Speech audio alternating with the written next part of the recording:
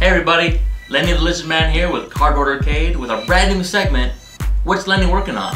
And today, we're building Empire. So when Games Workshop released the Empire Army for the latest edition of Warhammer Fantasy Battles, they released with it a brand new line of models, one of which was this bad boy, which can be built into one of two ways, either the Luminark of Hysh or the Celestial Hurricanum.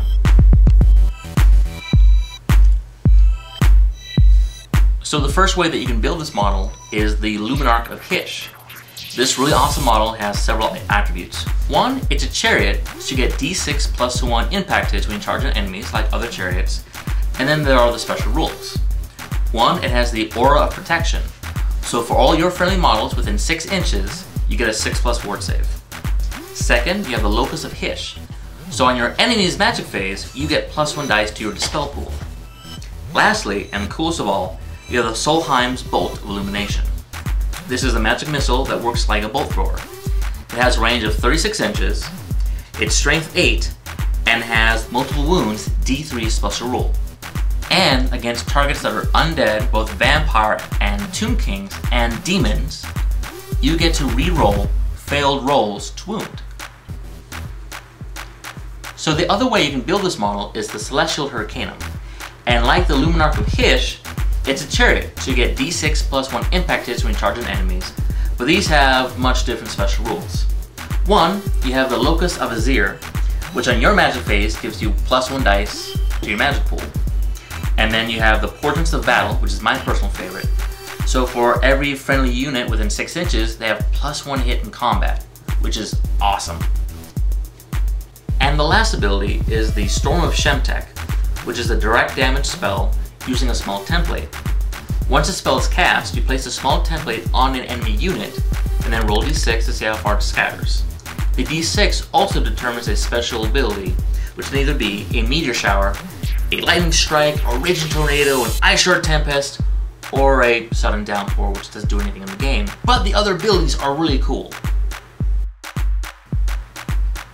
So, after going over both models and seeing what they do in the battlefield, I'm choosing to go with this one, the Celestial Hurricanum.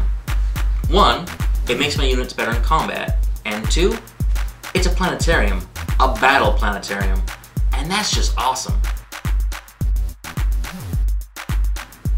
To build our set, we need several tools. What I have here are my trusty files, which I got from the Gale Force 9 set. They're fairly inexpensive, you get a wide selection of different file sizes and types. Then we need clippers. These are my trusty GW clippers. They're about 8 years old and work just fine. And these tools are brand new. These are called emery boards released by Games Workshop. They were released with the Citadel Finecast. They're great for taking out mold lines or just little bits of detail you want filed away. I really recommend them. Try them out. And lastly, we're going to need glue. Glue. Clyde! Excuse me, Clyde. That's mine. While we're here, let's talk about plastic glue. Excuse me, Clyde. Thank you.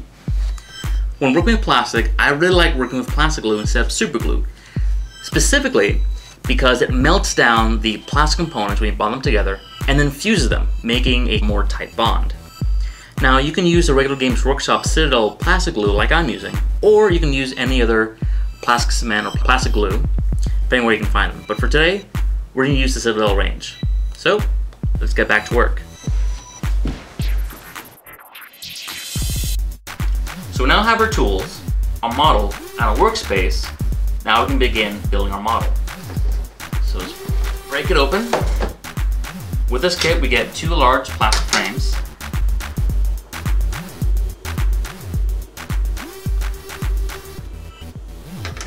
We get a chariot-sized base to build our model on. And we get a single base for a single model. They give us this so we can build a wizard from the opposite kit. So, let's get started.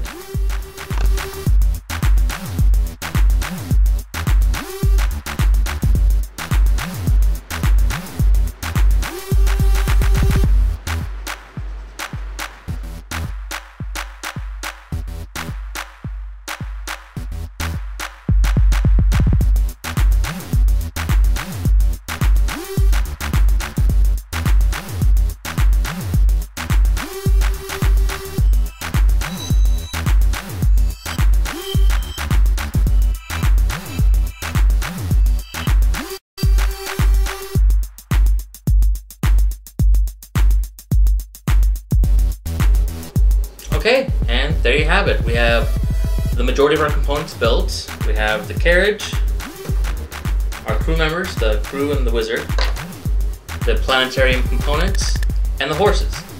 And they're all separated so they're easy to paint for later on. Now there are extra bells and whistles that the frame provides to decorate your carriage. I'm going to do that later on, just focusing on building the main carriage, but you can decorate it any way you want with the different components that the frame gives you. So tune in next time when we talk about painting the model and decorating your base. So this is Lenny the Lizard Man here with Cardboard Arcade telling you to game well.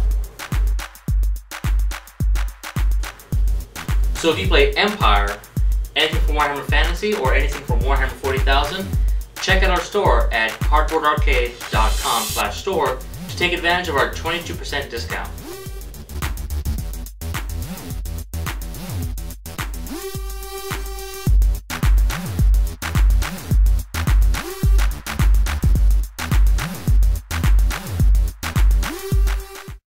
When Games Workshop released the latest